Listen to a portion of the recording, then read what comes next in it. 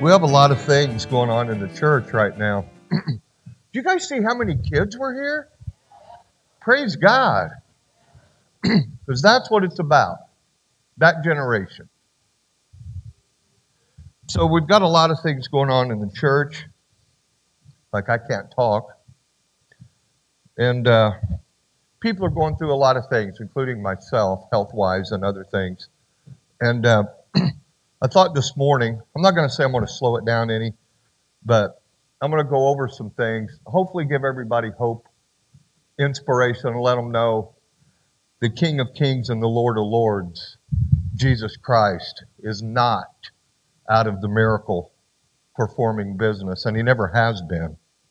And I'm going to go through some of these with you guys, and hopefully that it will give you some encouragement and some hope, knowing that this I know for a fact. Your faith can do wonders. Your faith can do wonders. Miracle number one was changing water into wine. John 2:1-11.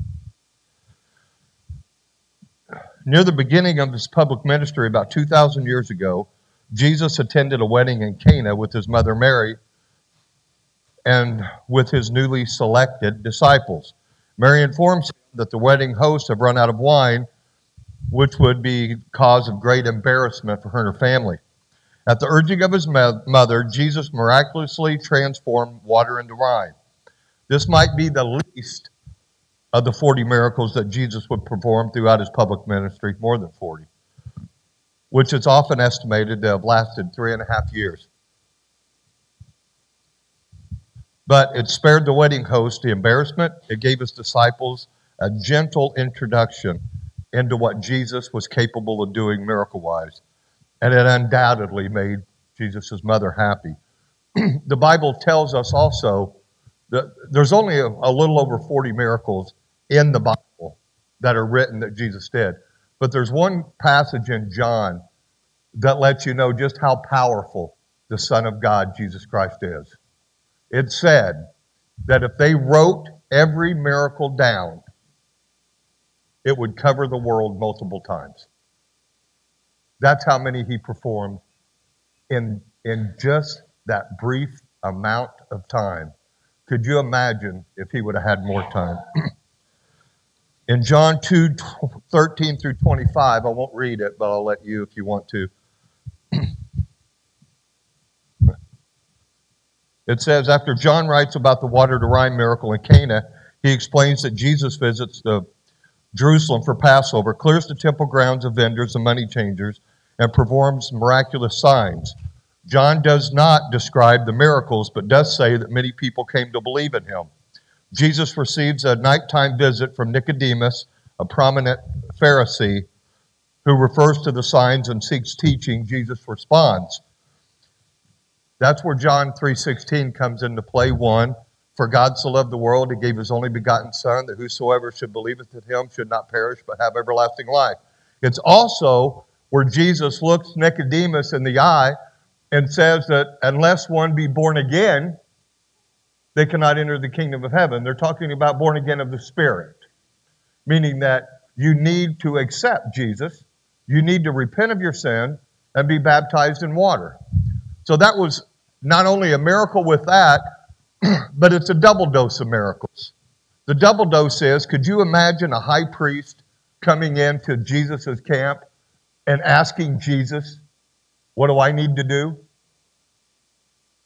And theologically, it's stated that both Josephus and Nicodemus were actually followers from that point of Jesus of Nazareth. So that in itself is one of the greatest miracles. Amen?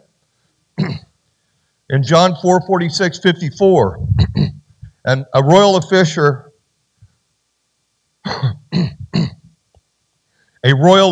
from Capernaum travels to the town of Cana in the hopes of finding Jesus and securing a miracle for his son who is deathly ill with fever.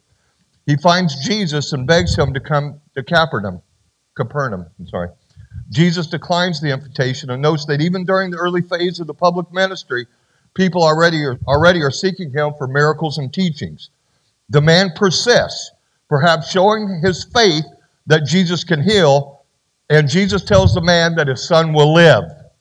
The royal official believes Jesus, begins his journey back home, and learns that his son has indeed been healed. Now again, this miracle has one more implication other than the centurion's son was healed. His faith from far away was healed. Jesus did not have to physically go to his house to heal him. He said, your faith has let this happen. So your faith today, if you have anything going on at all, anything, any cancer, any heart problem, any mental problem, any sadness, any hatred, any anger, if you have anything going on in your heart today, your faith can heal it. Billy Wilkerson, or Billy Graham, me, Pastor Carter, David Wilkerson, Benny Hinn, Joyce Meyer, Creflo Dollar, anybody, Prince, anybody that you turn on TV today is not going to heal you. But your faith is going to heal you. You have to have so much confidence in God, in Jesus, that you know that whatever is going on in your body right now, it's only a prayer away. It's only a prayer away. Redemption from the cross is a prayer away. You can get rid of it. All of it. All strife, all hatred, all bitterness, all cancer, all heart problems, everything gone right now, this minute. If your faith is strong enough for it. You know how I know that? The Bible tells us that. Your faith. That's when you clap. Yeah, thank you. Thank you. I gotta.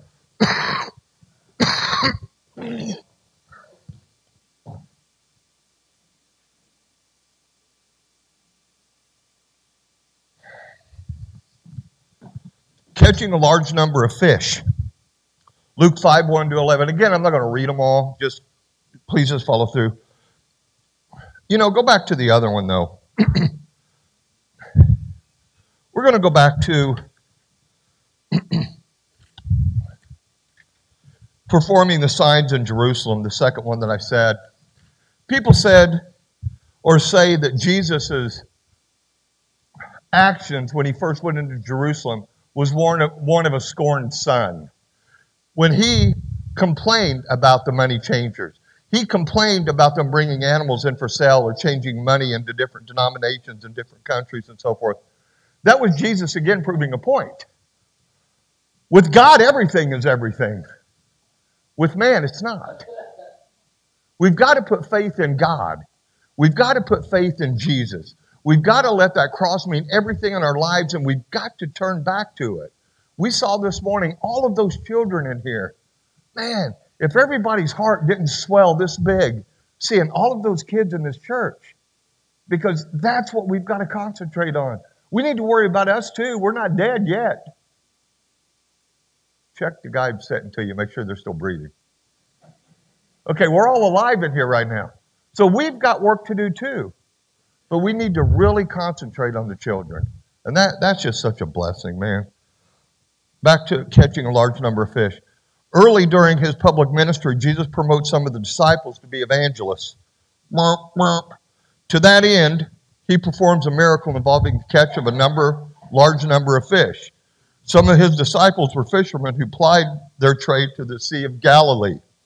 After a night of catching nothing, Jesus instructs Peter to cast a net into the sea. Peter obeys, and the yield of fish overwhelms him to the point that drops to his knees in amazement. Jesus uses the miracle to call Peter and others to the evangelists.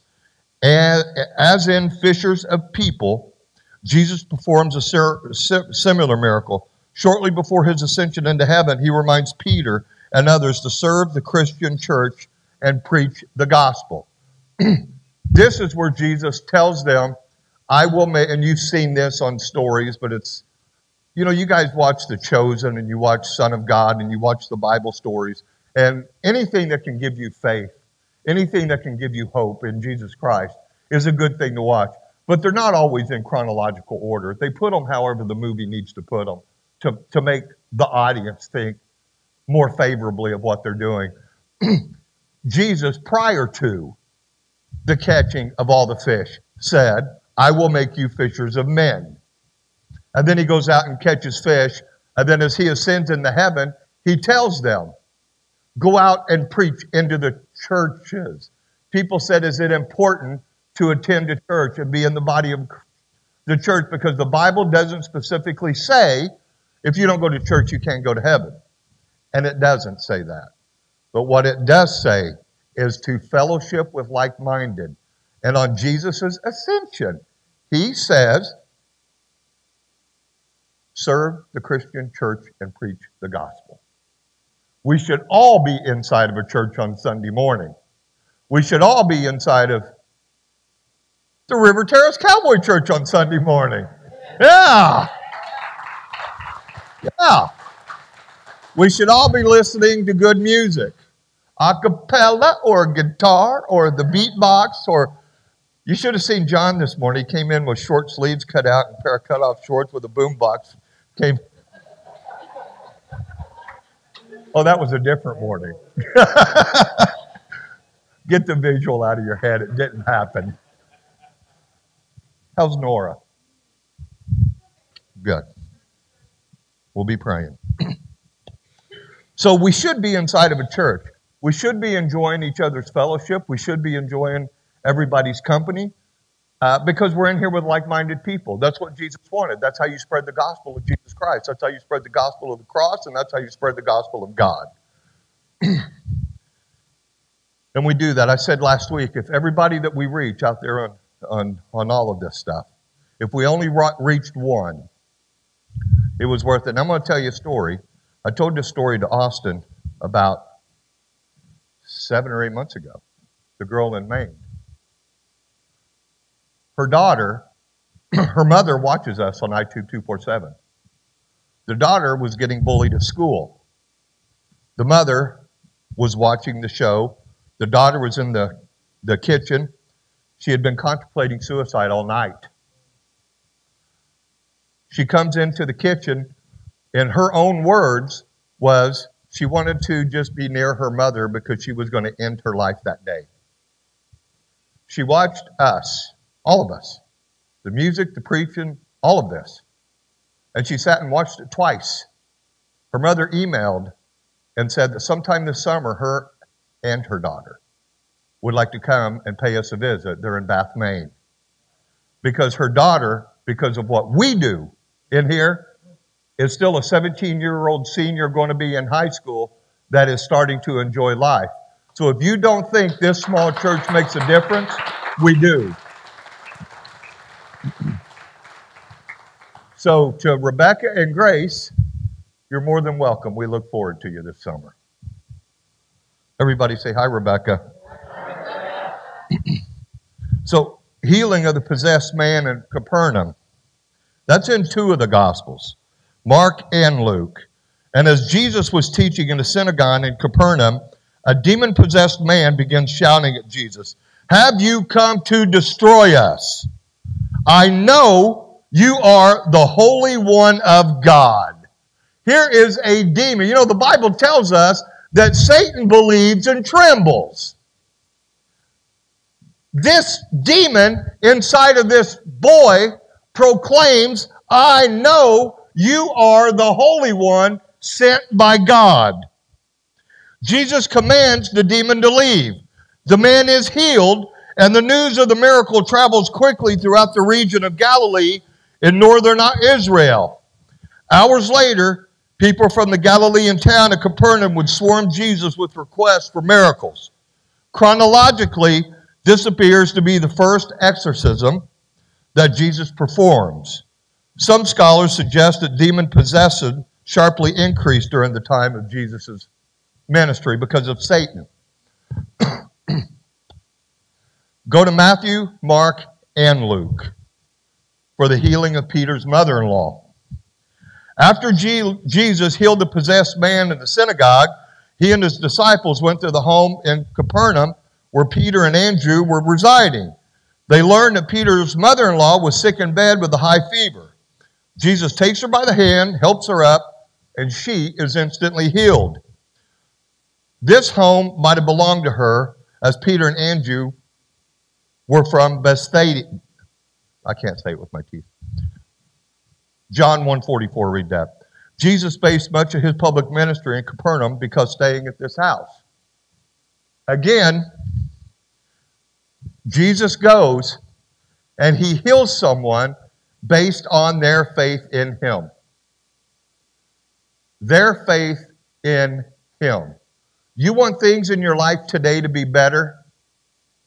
Base it on Jesus, not man. I don't know a single man that can do anything Jesus did. None. But I know a Jesus that still can. I know a Jesus that still heals. I know a Jesus that still cares. So that ought to be the slogan. You know, instead of WWJD, what would Jesus do? I would put, I know Jesus can. IKJC. I know Jesus can. Because he can, and he has, and he will until the end of time.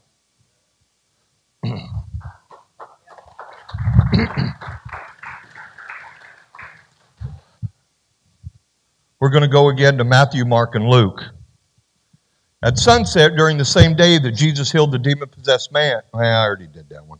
Healing a leper in Galilee, we're going to go to Matthew and Mark. After a series of miracles in Capernaum, Jesus begins his first missionary tour through the towns of Galilee, preaching about the kingdom of God. In one of those towns, a diseased man covered with leprosy falls to the feet of Jesus and begs for a miracle. The man addresses Jesus as Lord and expresses his faith that Jesus can heal him. Jesus, moved by compassion, reaches out and touches a man. The man is healed instantly. Another key passage. He calls Jesus Lord. And he believes with all of his heart because of his faith in Jesus. His faith that he can and will be healed. And guess what his faith did? Through Jesus, he's healed. If you've got something wrong with you, your faith, it wouldn't be the first time it's ever happened. It'd be the 100 millionth time it's happened. This isn't just a hearsay. Somebody up here just spewing to spew. It's recorded in history. There's doctors today that can't explain how the cancer left. Or how that child that wasn't ever going to live did. Or how this disease was there and then it's not. These people, these doctors that get the best medical training they can get cannot explain how it happened. But I'm going to tell you how it happened. Our Lord and Savior, Jesus Christ, is still working. He's still at work in all of us. And He will change your life. He will change your life. He will give you dominion over every illness, disease, or anything going on in your life. You just have to believe in Him. Don't believe in man. They'll mess you up every time. Believe in God. Believe in Jesus Christ. That's how the boat rolls. Matthew, Mark, and Luke, all three of the four Gospels. When Jesus is teaching at a house in Capernaum, a group of men bringing a paralyzed man in the hopes of getting him healed by Jesus. The problem, though, is that Jesus is inside the house and the house is overflowing with people. So the men climb into the roof, move whatever thatch and boards are in the way, lower the paralyzed man So there he is in the presence of Jesus. Their faith, persistence, and creativity paid off. Jesus heals the man instantly, and he is miraculously able to walk. Now here's a different instance. Because of what they did that showed Jesus how strong their faith was, healed. By them putting the paralyzed man on the roof, moving the roof, the wood, and the limbs and everything was up there. Moving them, getting ropes, lowering him, people catching him at the bottom, showed enough initiative for Jesus that their faith was solid. If they're willing to go through all of this, they know he can do it. And so because of their persistency and their faith, Jesus immediately heals him. Amen? Healing a man, this is in John, healing a man who had been disabled for 38 years at the pool of Bethesda. During a time when Jesus is in Jerusalem, he goes to the pool of Bethesda, which was believed by many to have healing powers. There, a man who had been disabled for 38 years is trying to get into the water, but the other people keep cutting him off in front of him whenever a spot becomes available in the pool. Jesus asks the man if he wants to be healed. He then instructs the man to get up and walk, and suddenly he is miraculously unable to do so. The man did not know who Jesus was and learns of his name later when the two men meet again at the temple. This is an example how Jesus used somebody who had no faith because he didn't know him. He didn't know who Jesus was. But Jesus knew he needed him in a little while. So he healed him so that he could go before the Sanhedrin and tell them who healed him. Even though he was told not to, Jesus knew he was going to anyways. That is another example of the power of Jesus Christ. His power, not man's.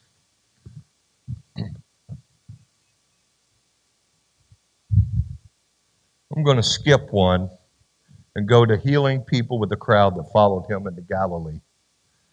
That's in Matthew and Mark.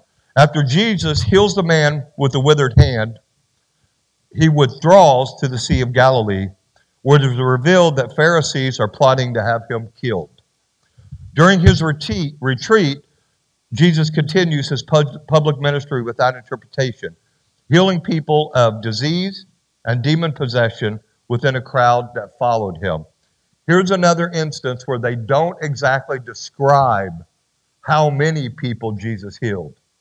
That's why in John it says it would cover the world many times. It was a large crowd, and he just went through going, healed, healed, healed, healed. He'd do the little Larry Bird, healed. He just went through and healed everybody. You know why? Because he was that gracious to that crowd. Because that crowd was following him because they believed in him. If you believe in Jesus, anything and everything is possible. Anything and everything is possible. Amen? Now here's another example in Matthew and Luke. I'll finish this up in a minute. I know the band said they had 3 songs today instead of 2. So in Matthew and Luke, during a time when Jesus is back in Capernaum, a centurion asks him to heal a servant who was deathly ill. The centurion, who has command over 100 soldiers, feels unworthy to approach Jesus himself, so he sends messengers. And he feels unworthy to have Jesus come to his home where the servant is.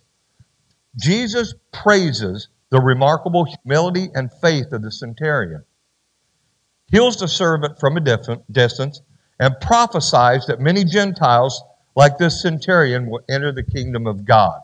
This is important.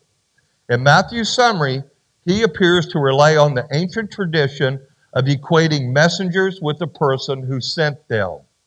Luke, however, focuses on the humility of the centurion and notes the involvement of messengers. Pastors and evangelists on Sunday morning are up here as messengers to God, from God. That's what, all of them across the country, that's what they're meant to do. These messages that we send you, whether it's through the music ministry, whether it's through associate pastors, head pastors, everybody, these messages are sent to you just like this centurion came and said, hey, I need you. We're just trying to teach you how important it is that Jesus Christ is the guy. He's that guy. This isn't that guy. He's that guy. He died on that to be that guy. This centurion knew through humility, I'm not worthy to even go meet Jesus, but I know what he can do.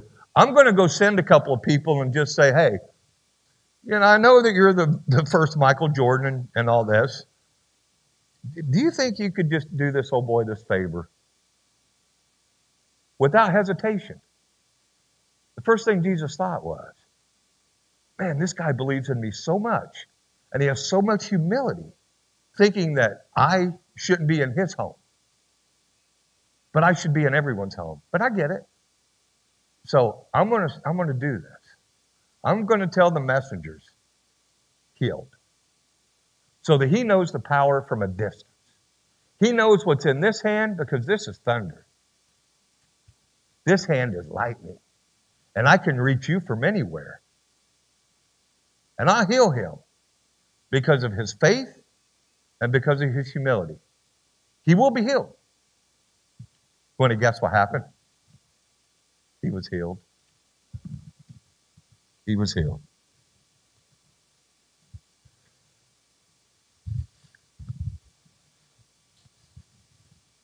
I'm going to skip a few. I'm going to try to get in one more. I've said this one a million times, so I'm going to skip it too. The lady that bled all those years. I'm going to go right into Jairus' daughter. It's in 3 of the 4 Gospels as well, Matthew, Mark, and Luke. And just before Jesus heals the woman with internal bleeding, a community leader named Jairus drops to his knees and begs Jesus to come to his home and heal his 12-year-old daughter who is dying. On their way to the house, the woman with internal bleeding is healed. Before they arrive at the house, Jesus and Jairus learn Jesus' daughter had died, or Jairus' daughter had died. Jesus enters the home, instructs the mourners to leave, and restores life to the young girl, showing again that his power over death itself is immense.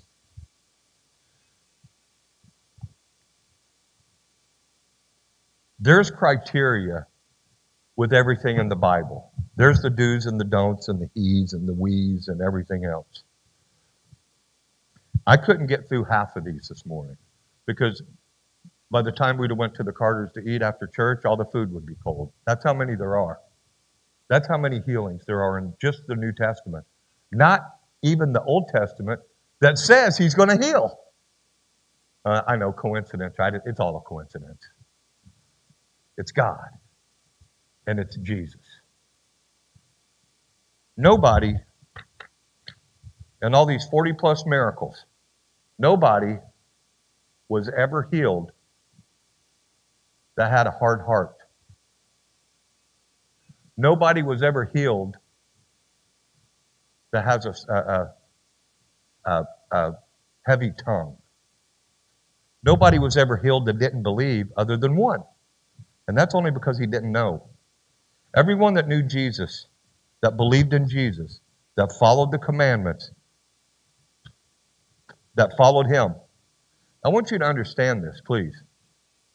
One day, your sons or daughters, or nephews or nieces, or husbands or spouses, or grandparents, or whoever, neighbor that you love, one day, they're going to need Jesus. And one day, they may need you to be that messenger to Christ because they don't know him yet. Be in the position to be that messenger. Do you understand what I'm saying? Be in that position to be the messenger. Because if your heart is hard, and if you don't believe, and your daughter or your son or your grandparents or your mother and your father needs assistance, and Jesus is the only answer, you better go find another messenger until you can get right with your faith. So this church, people out there listening on AIM Country, AIM Christian, and iTube 247, everyone out there listening today, get right with God in your heart. Every church out there today, get right with God in your heart. Because every member of your congregation, sooner or later, in the body of Christ, somebody in this congregation is going to need to be touched by God. Somebody in this congregation is going to need to be touched by Jesus. Let's make sure that we're in the position as a church in the body of Christ, that we're able to touch those people and be like the centurion that sent the messenger that God and Jesus answered with a miraculous miracle. Because there's miracles happening every day. Don't be surprised if one happens to you. Expect it. Because if you expect it, you have faith. If you're surprised by it, you lack faith. So expect the unexpected. Believe in the impossible. Dream the big dream. And pray big, because we have a big... And pray big. Like, I rewounded it. Nobody heard this. Pray big, because we have a big... And if God was in the church right now, he would say... Thank you, guys.